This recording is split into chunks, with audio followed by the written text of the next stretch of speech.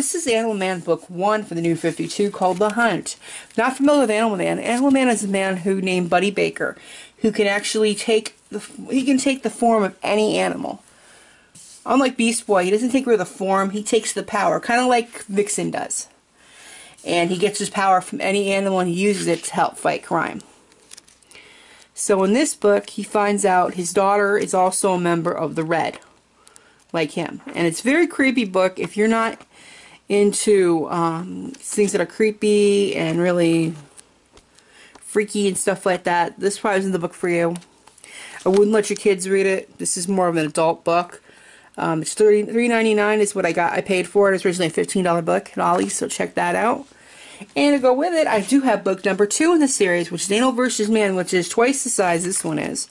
If you look in here, it's a little more creepy. You got Swamp Thing, you got the story behind it. You know, you got more creepy things. John Constantine is even in this book. He does have a spot in here, along with the Justice League Dark. And I was flipping through this in the store to see if I'd be interested. I did catch John on my... John catches my eye. And I love John Constantine, so when I saw that, I said, oh, I'm definitely buying this one. So, this again, $3.99. It was a $16.99 book. So check that out at Ollie's. You never know what you're going to get.